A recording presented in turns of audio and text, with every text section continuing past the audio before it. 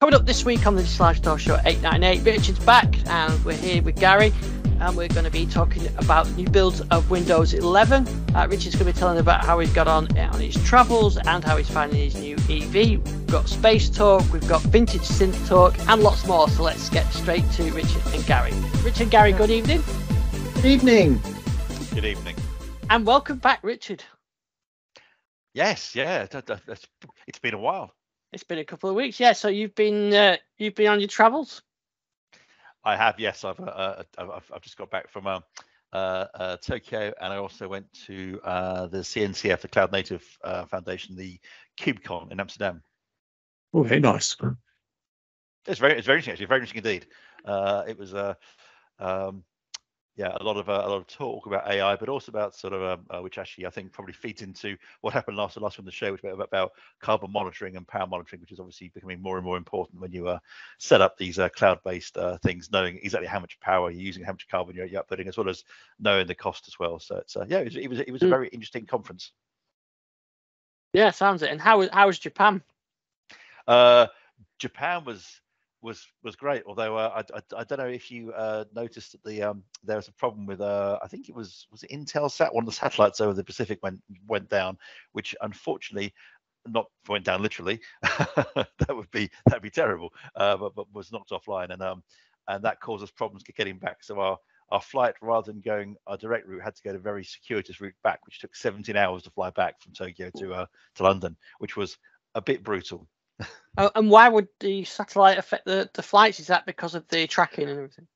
I gather it's a tracking. We flew back on British Airways, and they had two problems. One, they couldn't download the flight loading information apparently, and the other problem was tracking. Basically, they needed to be in contact with the satellites, and unfortunately, they couldn't be. So there we go. And did you see any interesting tech while you were out in Japan?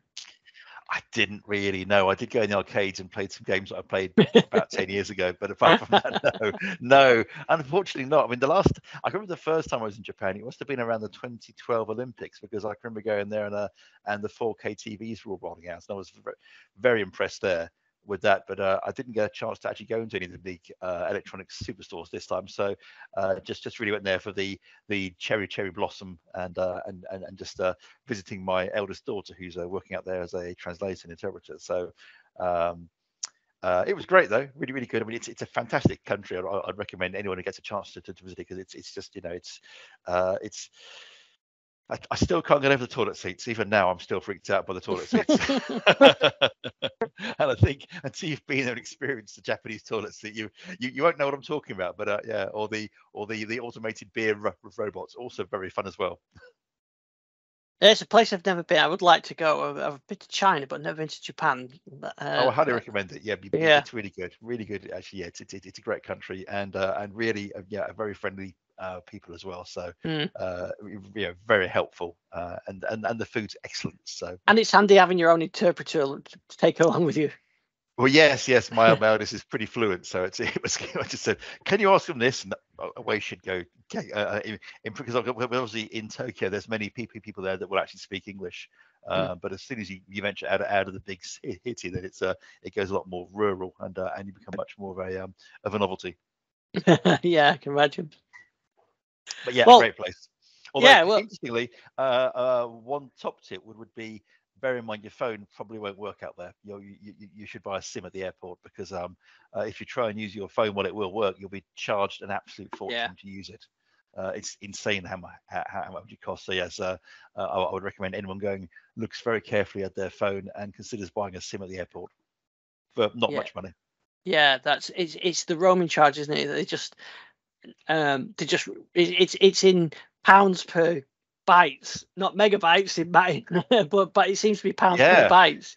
And even things like receiving a call and stuff, it's just it's like going back years, and you think, crikey, I remember how bad this was before to receive calls in Europe or the US or whatever, and of course it's in Japan, it's like, wow, it really is like it's going to cost you £1.50, £2 just to have someone phone you. So yeah, it's expensive hobby. However, again, I'll say it's a great place. It's really good, and I'm hoping to go back in a few years' time to again visit family out there. Yeah, oh, brilliant. Well, we're glad you had a good time.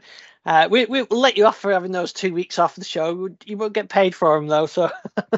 Oh no. Paid. Well, actually, we'll pay you the same rate as we normally pay. Don't worry. Oh, that's good holiday pay. Fantastic. Thank you. Yes, That's very yes, generous. Very generous. Yes, yeah. There we go. Yeah, we'll give ourselves a big bonus. We had a good show last week. Dan Caesar from Fully Charged Live. Yeah, that was a good show. So we enjoyed talking to Dan. Yes, it's a shame, wasn't it? Because I would have harangued him about my EV experience so far. So, well, while we're on that, then, talk about that. Yeah, give us an update. How are you doing with yours? Okay, well, so far, I would say there's a case of lies, damn lies, and ranges would be the first thing I'd say, which is, of course, the car is very, very smart, and we'll recalculate how far it thinks you can go based on your driving style. And certain drivers in the household drive in a very enthusiastic fashion. The car's saying, well, if you drive that way, I'm not going to go as far, which is taking a while to actually understand, I think. I would say the main issue I've had this has two main issues. Car itself has been brilliant. Public charging has been a problem, definitely a problem, because there's not enough fast chargers out there. I'm realizing now there's very few fast chargers, and the ones there are hideously expensive. Again, Gary, please correct me if I misunderstood that, but it's that's what it seems to be at the moment. And finding one that's working, and two will be a fast charge, because of course the last thing you want is a type 2 charger, because that's going to take hours to charge up, whereas a fast charger can give you a big chunk of charge in half an hour or so, which is really what you want. And there's not that many of those around from what I can see, at least not on the routes I'm going on, which is to the West Country and to Norfolk and things. So there's a few around Norfolk way, but yeah, I mean, it depends which way you're coming. But and to be fair, Norfolk is starting to grow. West Country, yes, that's a little bit more challenging. There have been Australia have been putting quite a few in recently. Yeah.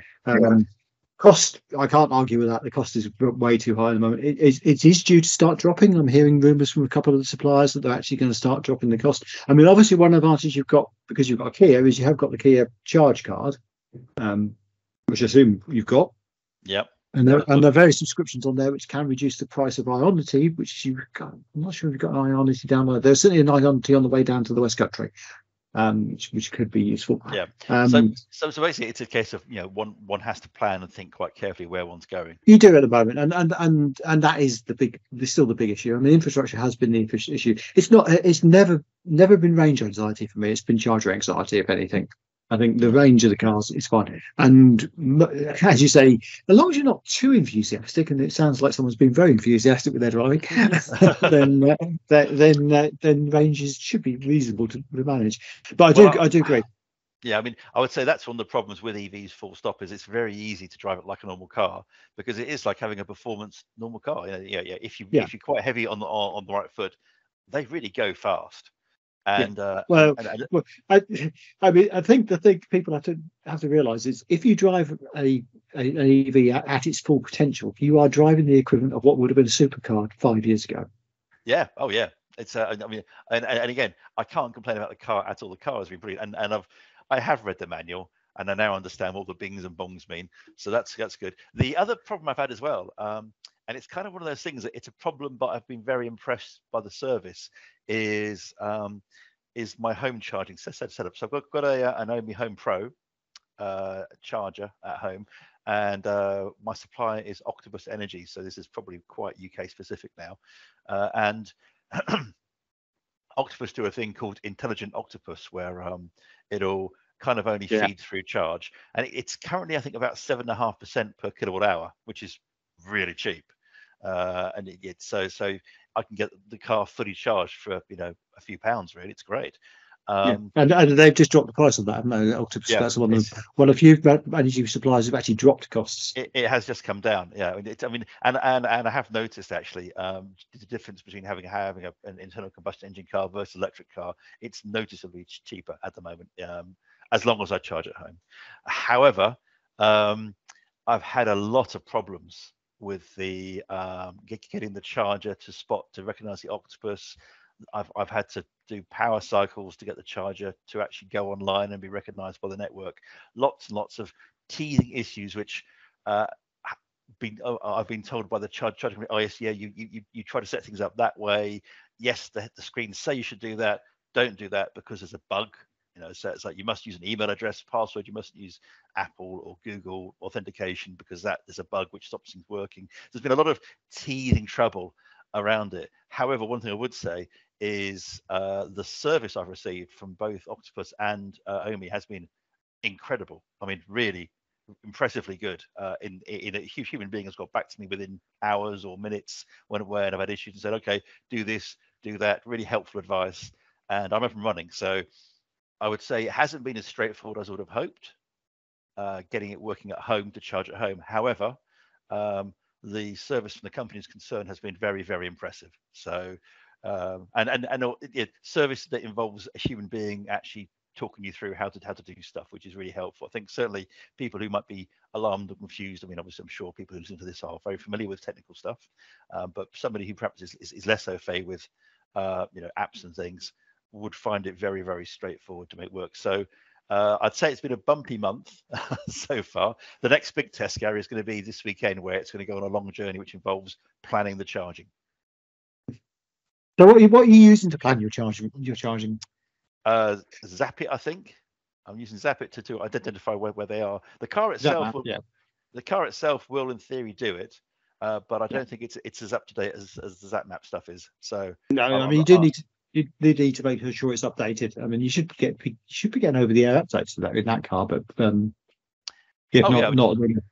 I mean, in theory, but it's it means using the in-car navigation system, which, bless it, is Here Maps, which is fine. But when you're very used to using Google Maps or things through CarPlay, it's like stepping back a generation in some ways, which I'm sure Here Maps fans would be very aggrieved about. But it does feel like a different level. But I must admit, because I've obviously got the similar nav to you in the EV6, and what I've actually been doing of late is not actually planning my routes. I've used the find nearest EV charger once I get down to 100 miles of range, which then usually gives me enough juice to get to wherever charger it happens to suggest. Are you keeping your battery at around 80%, or do you juice it up to max? For long journeys, I'd go to max. I mean, if you're slow charging, there's absolutely. I mean, this whole thing of 80% comes from the old Tesla days when they didn't have a battery management. Battery management nowadays is great, and if it's slow charging, there's no point and no worries at all going to 100%. Rapid charging is a slightly different matter, and I wouldn't push it past what rapid charging. I always say, once the charge rate drops, when the battery can't cope with the speed of the charging more and more, that's the time to pull away. And it depends on the car what that is. In the Kia, it's around about 85%. Okay, fine. That's okay. It's because I mean, slow charging. One wants to kind of always start with 100% after slow charge, and I mean, looking at how rapid charging works anyway, it will do 80%, I think, on DC, and then switch to AC for the remaining for a slow charge. No, it doesn't switch to AC. What it does, it just slows the DC charge down. So basically, the best analogy I've ever heard of rapid charging is, think of it like a cinema or a theatre filling up. In the early bit of charging, it's lots of places for people to get in. But as it fills up, there's less and less space, and it takes longer to find the space. And that's basically what's happening with the battery. It's more difficult for it to fill up. And as you rub against more and more people, there's more and more friction, and everybody starts getting a bit angry, and it gets a bit hot. So it basically slows down the charge to try and avoid that happening. And that's basically what it does. It doesn't switch to AC as such. It just carries on DC, but it's a slower way. But you have to remember that all DC charging, all AC charging actually goes DC inside anyway. It's converted, so it's and that's why some cars have limits on how fast they can AC charge, because it depends on the conversion rate that the car can actually do. So some cars are 11 kilowatts, some are 22 kilowatts, but that doesn't really help us in the UK that much for 22 kilowatts. There's very few 22 kilowatt AC chargers. I'll let you know next Tuesday how it's gone. I would have conversations on planning. Zap Map's pretty good, but it's not always as up to date as some of the other ones are these days. I think there's a few networks which don't give it as much information. A better route planner is really good at planning routes based on your actual car performance. It knows most of the cars, but it also you could also pay a premium and take into account weather as well. Weather can be a big factor on charging. It's how fast you need to go. The other thing is it's really worthwhile getting your charge down to a low level before you start charging. Because if you've driven a long way, your battery's warm and it's at low state of charge, around about the 10, 15, 20% mark, it'll actually charge faster to 80% than it will from 30% or 40% of charge. It's just science. If the battery's warm, it charges faster, basically. Although you may have the preheat option on yours. Actually, one of the advantages of using the navigation on the sat nav. Preheat, yeah. It will preheat, yes, which is really useful. So that means you don't have to worry about it quite so much. So you're recommending be brave and use the inbuilt sat nav because you can use it at the same time as using other sat navs that have a navigation. You see, the real test here is it's not going to be me driving this. It's going to be that's who's going to be taking the car, and she's going to basically get to a charge point, plug it in, work out how to make it work. She's not going to be able to use the Kia charge stuff, so it's going to be interesting to see how that goes. Well, it's probably worth applying for actual Kia charge card as well as the app, because the app's a bit of a nightmare to use, but the card is actually really easy to use in most places. You just tap against the contactless button. And that's the same for virtual EVs are part of a network or something for charging. BMW have it, Mercedes have one, and VW have one as well. I think MG is about the only one I know who not and don't have to supply their own charge card. And I'd always recommend actually getting the physical card to make life a little bit easier. But you can use contactless in most places these days. It just doesn't get a discount rate. Yeah, I mean, I found I've done one bit of on-street charging because when it's gone up to West London, there's loads of type 2 chargers in the street. So we've used those a few times, and they've been ridiculously easy to use. I mean, really, really simple. And really clear when they're working, when they're not working, and it's just been a case of I think with one it was a case of scanning a QR code and then pressing go, and that was it. There was nothing. I mean, it then went through Apple Pay on the phone, but there was no effort required at all. It was very straightforward. Yeah, I mean, most of them nowadays are getting a lot easier to use than they were a few years ago. But I still find a few. I mean, I was at a place the other day which had an Eon Type 2 charger, and I couldn't work out how to get it to work. I was scanning the app, and it was coming up saying this charger is already in use. You can't start charging it, and I thought, well, it's not in use. I'm plugged into it. I'm the only one. And then I thought I plugged into it, so I unplugged it and tried it again, and it said, "Oh, you can start charging now." So you sometimes gets the complications like that, but it's fun these things. But I think the main thing is if you plan ahead, you can go to the sort of chargers which are known good brands like Osprey, Ionity, Good Serve. Those ones are usually very easy to use on rapid charging. Some of the others are maybe not. GD Point is a little bit more challenging to use.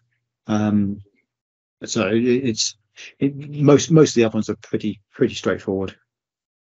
Cool. As I say, it's been fun, and thanks for the tip about the it's okay to fully charge it, because I've been warned all kinds of doom things saying, "Oh, you must never put more than 80% in." Yeah, I mean that is really historic, and a lot of people still quote it. One of the things you have to remember is that 80% on virtually every single modern EV car battery is not 80% of the battery. It's about 60% of the battery, because 100% of the battery isn't 100%. Yeah. Oh yeah. Yes, I've yet to drain it completely to see how far it will go. Well, mine I know will do 20 miles after it's got to zero. You know what? I really don't want to find that out. I was going to say, what happens if you get to zero and it runs out? So what it'll first do is it will go into reduced power mode. So what used to be called rabbit mode, or turtle mode. Sorry, turtle mode. Rabbit mode is the actual mode when you're running quite happily, and turtle mode is when you're not running happily. But turtle mode's kind of gone out of fashion as a phrase. But yeah, so reduced power mode will come on, and you get a warning, and then you can't accelerate as fast and all that sort of stuff. And that ekes out a few more miles off the battery, and eventually it will coast to a stop, just the same as a petrol car would if it ran out of fuel. and all you need to be able to do is get some charge into it somehow. In most cases, when I've got really low, I've been quite close to a charger. It's me being stupid and trying to go beyond where I should have been going, because the prediction. I mean, this used to be more of a problem on older EVs. The actual prediction meters, the range meters, were totally inaccurate. They got named guesso meters because they were so inaccurate at times. But nowadays, the Kia ones particularly are really good at being accurate as to what you're obviously taking into account heavy feet and the like, and they will adjust as you go on. So you can get by midway into a journey, you usually know how much range you've got left, and you can be pretty good on prediction. And that's why I sort of take the view that once I get down to about 40% charge, I'm starting to look for a charger normally. On some of my older cars, and certainly on the I-Pace, I have run that really down to almost zero quite a few times, because the prediction wasn't very good. But the EV6 is very good. And the only time I got it very low was when I had, I think, about 40 miles range left. And I had 4 charges on the route, and I decided I was going to press on to the last one. And that was totally by my stupidity. I should have just stopped at the first one. It would have been a lot safer. But I just fancied the restaurant at the last one. So I did that, and I got there, but it was squeaking it. I just had to dive on a bit, but yeah. I would recommend that, especially not for other people in the car who drive in the car. Yeah, and it's, of course, the same applies to petrol, doesn't it? We've all done it. It does. It well. does. I'll fill up the next station. And I think everybody has a different level of range tolerance as well. And I think that's the case with petrol cars as well. I mean, I know people who absolutely are terrified if they get below 100 miles range on the car. Or I also know people who will never let their petrol car drop below half a tank, just in case. Mm. Yeah. So. Yeah, it's I've done it as well. I think, I can get to work and back and then fill up, but it's only the same thing, isn't it? Yeah. I tend to be quite good with my devices, like my phone and things, and I regularly charge them. And so some people are terrible, aren't they? And always need. I'm actually quite terrible with my car because I know it's got a lot of range. So I know I've got all these quite short jaunts around the week. So I probably only charge it once a week. And I probably should charge it slightly more, just to have got a little bit leeway. But yeah, most of the time I can get. I mean, I know where I am in Peterborough. I'm 2 minutes from a load of chargers. In fact, a load more chargers going in this week. I spotted there's just putting another charger down the road from me. So if it worst comes to worst, I can always charge it rapid. If I've forgotten to charge on the Type 2, which would be really silly, because as Richard says, it's a lot cheaper to charge when you're on the Type 2 charger at home, and that's the way to do it if you can do that. And if you haven't got as heavy a foot as some people have got, which but I mean the point I was making about being a supercar, if you think about what the petrol consumption is on a supercar, I mean a lot of them do 10 miles to the gallon or 12 miles to the gallon. That's what you're getting, and I mean you're getting way better than that on an EV, but you are it's that sort of equivalent in terms of performance. It's just I mean you don't get anything for free. Well, we'll see how Richard gets on next week with his when we find out how he did with his trip next week. Yeah, well, I've got a long trip coming up this weekend as well, because obviously I'm going to Fully Charged. So yes, you are. Yeah. So I've got a really busy car weekend actually, because I'm going to Fully Charged on Friday.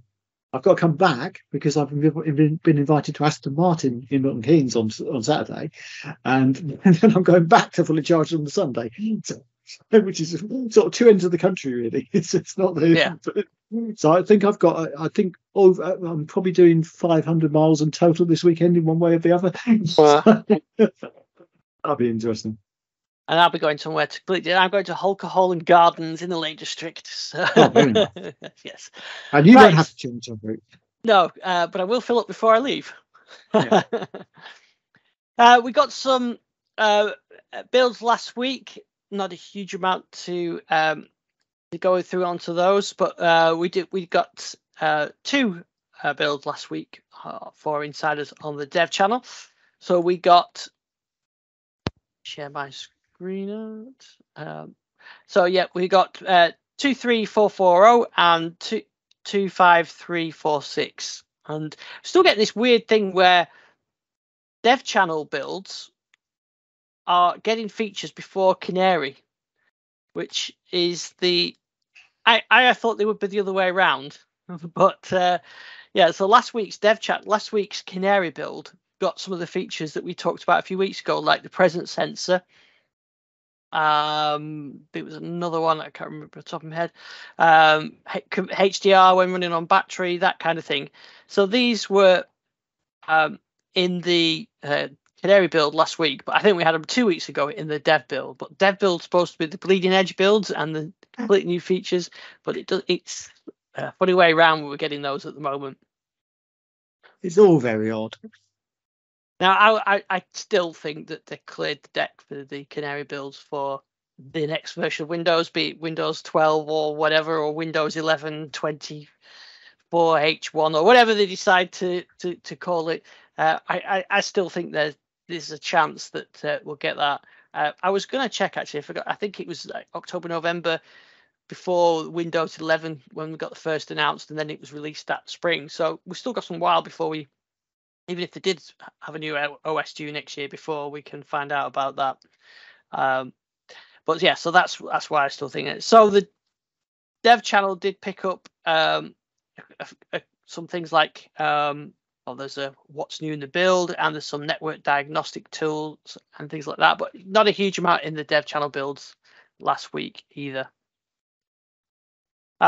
We also got a beta build, and it's actually sometimes the beta builds are getting features that neither of the other channels have had, which is the opposite way around again, you'd think. But I don't think there was too much in this build. It was just a few fixes that were in this build. I think it's available now for ARM devices as well.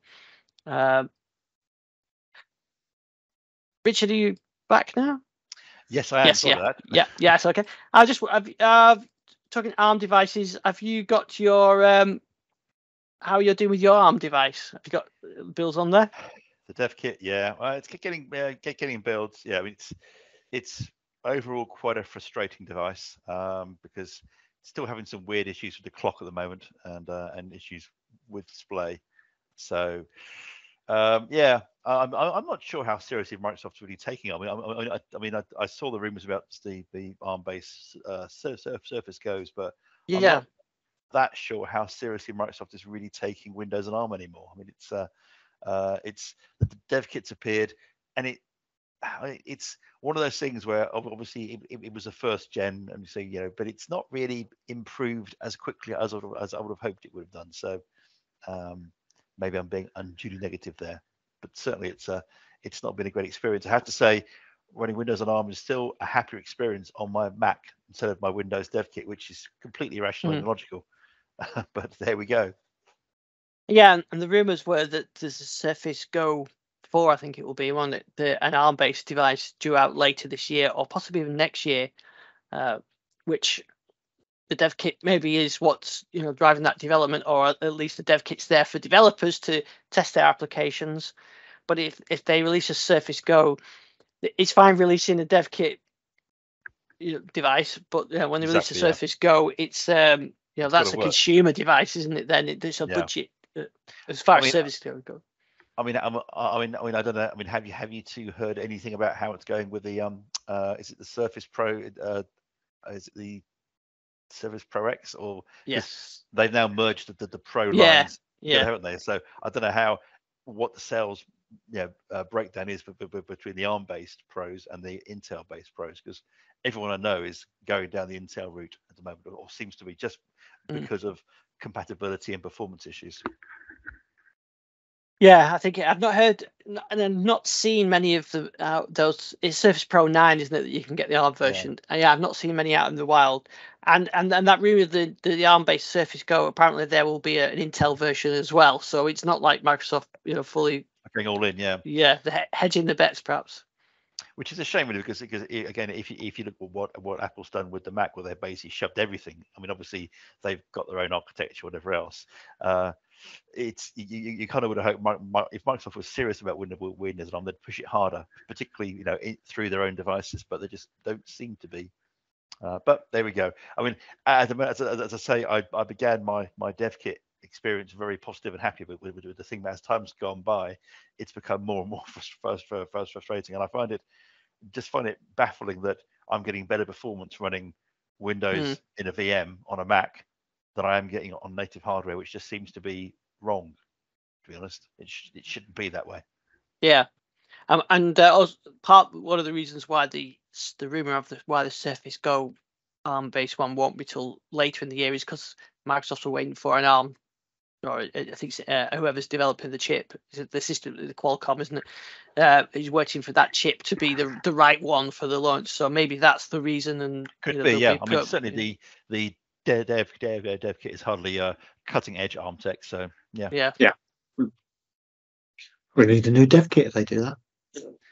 Yeah, and I mean, the thing is, it should be good because it's got lots of memory. It's got a colossal SSD in it. It's a pretty bit. It's great. It should be a great bit of kit, and I would have hoped Windows and ARM would fly on it, but it's just it's all right. It's all right, and I can now fully understand why they did not release it for consumers. But if they were to do an ARM-based ARM-based Go, they would need to make it a lot better than it is now.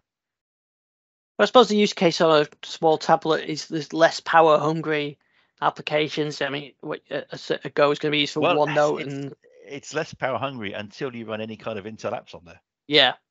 And then it just for instance the battery, it's you might as well have an Intel based machine at that point because it's going to actually accept you'll have worse performance and the battery gets munched through. So as long as you stick to native ARM. I'm trying to think where we heard this before about Microsoft tablet that runs much better with native ARM. Would that be the original Surface RT, perhaps? It would, yeah. I still love my original Surface RT. Yeah, so do I. Yeah, I liked it too. I really did, and particularly the second gen, which was faster. And yeah, it was great because it was locked down. Nothing could go wrong with it. It was a brilliant machine. But people didn't understand that you couldn't run obviously all your apps and things on it, which is less of an issue now. However, there are still problems. Yeah, but there we go. Oh, I'm talking of things that Microsoft got rid of, especially on the smaller side. Did you see last week? I got my Sony UMPC up and working. I did see that. Yeah, well done you. Yeah, I've got the camera working on it as well, and the fingerprint reader. So it's got Vista on it with fingerprint reader camera. I think basically got everything working on it now, apart from the fact that. Vista isn't really that well supported anymore. No, it's. I did like a sarcastic tweet, or not? Wasn't sarcastic. I know this is how internet communications sometimes can lose the subtlety. But I did a tweet. It was like, "Oh, I can't get Windows 11 working on my 16-year-old UMPC," and a few people replied back to me on Twitter saying, "Well, what do you expect? It's 16-year-old." I was trying to be funny. I wasn't actually seriously upset that I couldn't install Windows 11 on a 16-year-old UMPC. I was a bit gutted I couldn't get Windows 11 on it, but yeah, that's those 64-bit only pesky requirements. Yeah, I was quite annoyed. I can remember being annoyed. It must have been about 12 years ago when I couldn't get. It must have. It was either Windows 8 or I think it was Windows 8 wouldn't work on a netbook, on an old Samsung netbook that I had, which I was very aggrieved about. And I don't know why I was trying to decide, why are you even trying to do this? Yeah, actually, and I did, when I was up in the loft, I did find an old Acer Aspire netbook. So I think that's my next challenge. UMPC is on the shelf at the top there, but yeah, that's my next one. But I was my young apprentice in the office was really excited. I thought it was absolutely brilliant, and he wanted to buy one. You're a bit late to the market, although he was at school when they came out, I suppose.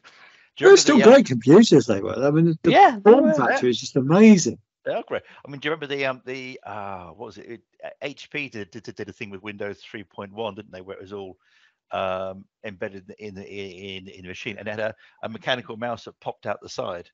That really. Remember that? The first one I remember is the Toshiba ones. The first Libretto. That's the one. Yeah, we had two of those. You know what? I'm just looking at. I've got one of those around somewhere. They were great, especially with the little thumb thumb mouse Yeah. thing. Yeah, they were Yeah. fantastic. They were. Yeah, I remember seeing that. I Collector's was items. totally blown A away. lot of these small computers are now becoming collector's items. I noticed on eBay prices like anything.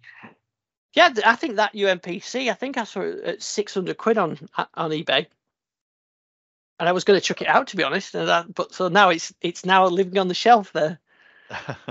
I regret at the moment, really regret some of the old PC stuff. Not PC, the old games consoles that I had. I had an old wooden, woody Atari VCS, which was in perfect condition. And my I went to university, and when I came back, my parents had basically had a clear out, and they'd cleared everything. So that was all gone. I had a load of Star Wars action figure stuff gone, and every now and again, I just like to my dad say, you know that Star Wars stuff I had, thousands now, worth thousands. Talking of retro tech, actually, this is another thing I was going to get rid of. I was thinking of getting rid of my Korg Karma. It's 2001 synthesizer, but I did some stuff for video and actually reminded myself how good it was. So this is a video about the Korg Karma MOS DSP synthesizer. That so this board fits in the Korg synthesizer, but it's a physical modeling synthesizer, and actually it's based on this Oasis PCI card. Mm-hmm. That look at the size of that card, a full size card that went into your. That's it's the old SCART school expansion port in the PC, isn't it? Yeah. So you'll put that in there. You've got your joystick port, which you could then connect your MIDI to, and it's got optical output on there as well. But the idea, and the one I've got, is the board that fits in the synthesizer, so it's not the standalone like that, but it's a physical modeling. And physical modeling, I remember watching it once. I think it was on Tomorrow's World, something like that. Is so a lot of synthesizer. So if you want a trumpet sound and you've got a high-end device now, or using software, it's a sample and it's multi-sample. It might be gigabytes worth of sounds that have been digitally recorded of a trumpet, and that's how you get a trumpet sound. But what this MOS technology did was it's physical modeling, where it would actually, in a DSP, it would emulate how a trumpet makes it sound through the embouchure and through the bell, the mouthpiece of it. So you've got all those parameters, and then you end up with a trumpet type sound, but you've got full control over it. There's a plucked model where you can say where the bridge is, so where the pickups are, or if you do it with a bow, you can say how the bow is and where the bridge is near the bow, and all this kind of thing. So it's not a sample, it's a digital recreation. It's a physical model, and this technology has kind of been and it's kind of been a bit forgotten, I think, now, especially with sampling and everything else. But yes, yeah. So anyway, that's what this card did. So I did a video on this. It took me ages to do, but it's got a bit of a rabbit hole. So this synthesizer is quite unique, really. So there wasn't a huge amount of these made, but they were an add-on to a fairly the Korg Triton range was sold 100,000 units, so it's not like it's a rare thing. But I went through it, and it started out as someone on the Gear Space, one of the music device forums, said you should do a video on that because there's not much about it. So there you go. So I've done that. So so have a look at that. I've got a video of that modeling technology and how it works, and then I've got another one due out as well, because this Korg Karma that I was talking about actually has a just played the video. I'm not going to play the video. The interesting about this Korg Karma, it has a almost AI-like generator for playing patterns. So if you can get things on a synthesizer, I call it an arpeggiator. So you hold down a C chord, it'll break the notes up, and that, arpeggiators are used by Duran Duran and all those 80s kind of repetitive things. But this has something called Karma, which is takes all these inputs about how hard you press the key, what key you're in, what the preceding notes were, and it has and it then generates these notes. So a guitar will generate a pattern like a guitarist. So anyway, so I've got a special video on that as well. Again, it's all 2001 technology. Kind of never really took off, but yeah, I shall be talking about that on this video. So it's rabbit holes. So I'm holding up something which is slightly less sophisticated, but I'm just looking it up the loft earlier. Do you recognise one of those? oh, what is that? That's a Casio There you go. That's the piano number. module. That's a bit like that one I've got over there, but it's a Yamaha one. So slightly cheaper at the time. I mean, this was I think it was £199, isn't it, when it was new? But it's basically one of the original. I think it's 12-bit sampling. Yeah. But I mean, at the time, I thought it was brilliant. The piano sounded great compared to everything else I'd tried. But the size of it as well. It's a massive box of what it is. Actually, open it up, it's got one little tiny board. It's really, yeah. I mean, most of the bottom of it's taken up by a big 9-volt battery. Yeah, that was brilliant. But it did have MIDI through, but the crazy thing about this is you couldn't switch the note patterns over MIDI. You only responded to the MIDI play on button, velocity button commands. It didn't actually do anything except do anything else. And the other thing I loved about it, it has this little tune knob on the back. It's like samples. Yeah, why would you need to tune a digital instrument? Yeah, I mean, I can understand on something with analog circuitry, but yeah. I suppose that would maybe to tune with your not so digital circuits to make it match to them, perhaps. Yeah. I've never seen one of those before. Yeah, they are quite rare. I mean, I was looking on eBay the other day, and they're actually, you can sell them for more than I actually paid for it. Get video made then. I'm quite enjoying doing all these videos of old music technology, and it's a great way actually of getting back into things that you were probably going to get rid of. If you spend some time with them, you actually realize why you liked them in the first place. And I kind of forgotten really, and especially with that Karma, it's not worth a huge amount in the second-hand market, but actually it's got, especially that physical model, it's got a lot of potential that if I actually dedicated some time to it, it would be quite good. So that's my challenge. I like that, Gary. I want to see a video on that one. How much energy consumption does your piano module take? Yeah, I really don't want that. I love that all the eBay listings describe it as a vintage piano model. Oh, yes. I don't know what vintage is in terms of. Is there a set definition of vintage in terms of technology? Is it 20 years? Us, I'm afraid it's us.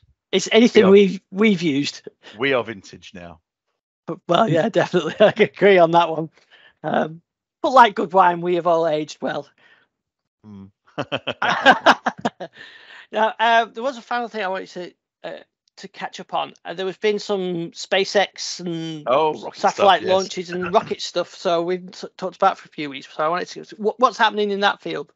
Well, I mean, obviously, SpaceX finally launched its gigantic Starship rocket, which I think is stood past tense, very very past tense, stood taller than the Saturn V.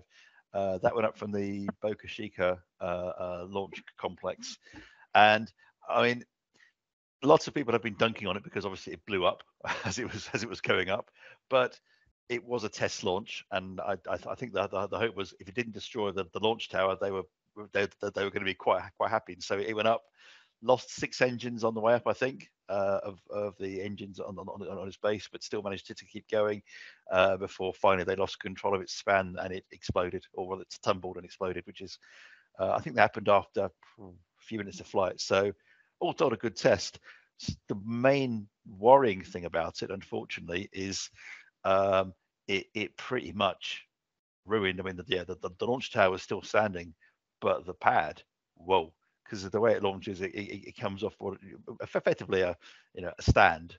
And for whatever reason, and I don't understand why, SpaceX decided not to do a flame trench or any kind of deflector or anything beneath it. And so this thing lit up. And it's an incredibly powerful rocket. And I think anyone with even a basic grasp of physics thinking, well, that power's going to have to go somewhere. Yeah. And so it created a massive crater beneath where the rocket was. Blew bits of concrete and bits of debris a long, long way away. I think it may have even got as far as some nearby residential areas. So that for me is the bigger problem. The rocket itself going up and exploding, that's fine. I'd say they proved that it would launch and it would stay relatively stable. For me, the big concern is the fact that it pretty much launched the base of the rocket, and I think the level of damage it caused was, I don't think anyone foresaw how bad it would be. The other problem is they only ever did a static firing, I think, at half thrust. So they then went from that to a full thrust launch. You think, well, that's again, I know they're a company that likes to sort of move fast and break things, but you're talking some serious physics here, and you need to actually be a bit more responsible about what you're doing. And I think they're great. It went up. It didn't blow up until it got a few minutes into flight. That was great, but I think a lot of questions have to be asked both of SpaceX and of the regulatory agencies concerned as to why they didn't do a static fire, with all the engines running at a higher thrust, and how no one realised that it was going to blow this massive crater in the ground. Because it's every other. I mean, I can't think of another spacefaring nation in the world that wouldn't have a flame trench or some form of deflector beneath it, because that thrust has to go somewhere. And so that they would have learnt lessons. But I mean, I'm a massive space nerd, as you know, and I did laugh a bit about the damage that the NASA's SLS caused to its launch tower when that went up. And that was quite amusing to see that being, it bent doors and things, and it was not ideal. But compared to the damage this SpaceX Starship ships, and it's small beer really. That's done some serious damage. However, hopefully they'll learn. Initially, I thought they'd be bouncing back by summer. Having now seen shots of the pad, it's like, no, they're going to have to work on what's happened there, and I think they're going to have to re-engineer how that pad works, because it's just like you can't launch again without thinking hard about that. It's just not safe. I mean, it's aside from the fact that you can damage the rocket with things blowing up into it, you are in an area there's you simply can't do that. The debris field was reaching far wide, wasn't it? I mean, I read stories initially where they were saying that the rocket exploded and caused debris everywhere, and then now they're saying, oh well, that debris all came from the launch pad. Yeah, exactly. I mean, the rockets fell in the ocean as planned. That was fine. It's more a case of, there's. Do you remember that? I mean, what I keep thinking about? Do you remember that video of the exploding whale from the 70s, where basically a dead whale washes up on the beach, and so the local government thinks, well, okay, how can we get rid of this dead whale? I know, we'll blow it up. And so they basically load it with explosives and blow it up, and then of course bits of whale come raining down in a colossal ray radius. I kind of thought of that, because it's like the issue with the debris wasn't, as Gary says, from the rocket; it was from just bits of the launch pad that were just blown out, and it's just that's properly dangerous. And they were lucky that no one was hurt, I think. So I wonder if part of this idea of not having the trench was the vision which has been quoted for these rockets of actually being able to use them as well as going into space, but actually using them as commuter planes effectively between cities on Earth, where they just want to land them and take them off again, which obviously can't really happen. It's just not physically possible. But I wonder if that's what they were trying to do. I mean, I think it's probably, it's like many things. I mean, I'll give SpaceX a lot of credit in that they are doing the company has done things that people said were impossible. They land rockets, and 20 years ago that was regarded as a thing you couldn't do because of the sheer fuel, the amount of fuel involved. You can't land a rocket. Oh, they've just done it. So I think it's a case of, they've probably looked at, well, this is kind of the wisdom of the ages, but we do things differently here, and away they went. But I think in this case, just the damage. I mean, I'd recommend anyone has a look at the drone footage. It's just the damage is incredible, and then you see shots of the debris coming down, and it's just, I mean, it's not bits of dirt, it's chunks of concrete coming out of the sky, and it's just, not good at all. But they'll learn, and hopefully they've learned an important lesson here. Luckily for everyone around, it appears no one's been hurt by it, I believe. But I hope that's the case. And there's been no major property damage again, I believe. But again, maybe more stuff will come creeping out over the coming weeks. But they'll learn. But the other space news as of just today was the the Japanese lander, the iSpace lander, which that went up on a Falcon 9 back in December to the moon, was supposed to land on the moon today, a few hours ago, as we record, and it looks like it might have crashed, unfortunately. They had contact all the way down until last bit, and then they lost communications with the lander, and at the moment they're looking quite glum, because they lost a signal during the landing, and they've not been able to make any contact. So this is important because it's another private company trying to land on the moon. NASA needs private companies to do this for its commercial applications. An Israeli company, I think it was called Bereshit, the Bereshit lander, that failed, I think, if not last year, the year before last. This one has now attempted landing again. It's not worked. So I don't think, unless you know of another, there's been any private company has managed to actually make a soft landing on the moon. It's only been governments. So US, Russia, China, I think, have managed it. But unfortunately, looks like this lander, which again, it was a very small lander. I had some small payloads. I think it may have had a rover on it as well, but very, like, I think it's like tennis ball sized. It's very, very small rover as well. But it looks like it might have crashed, but that's a developing story. Well, that's, of course, they can't land on the moon because it was all faked by Stanley Kubrick. So it's not going to happen, is it? You won't believe how many people I've had say that to me, Ian. I'm not going to rise to it. I saw that documentary, Capricorn 1. All we need to do is get a telescope out and look at the moon. We've been there. Well, I mean, it's yeah, but is that real? I mean, they've basically, showed images of the Apollo landing sites with footprints and things, but are they real too? Or are they faked as well? Who knows?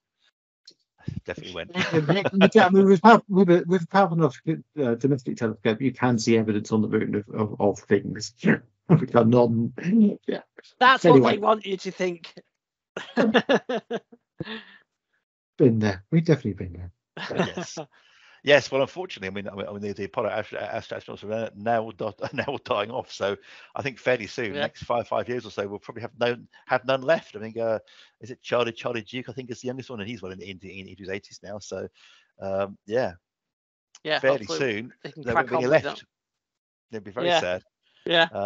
But and again, this is one of the things about the SpaceX Starship incident, is that it's going to knock them back a bit. I mean, again, they can churn out these starships quite fast, but of course, NASA's planning to use one of those to take astronauts down to the moon. So, and it's like, you think, well, you were hoping to do that in the next few years. They were saying 2024, 25, that's 26. I can remember the European, the ESA boss saying that he reckoned 2028 at the earliest, and I think that's looking more likely now. But we'll see. We'll see. I mean, the next SLS is due to launch with a crew. I think that's next year, and I think that's possible.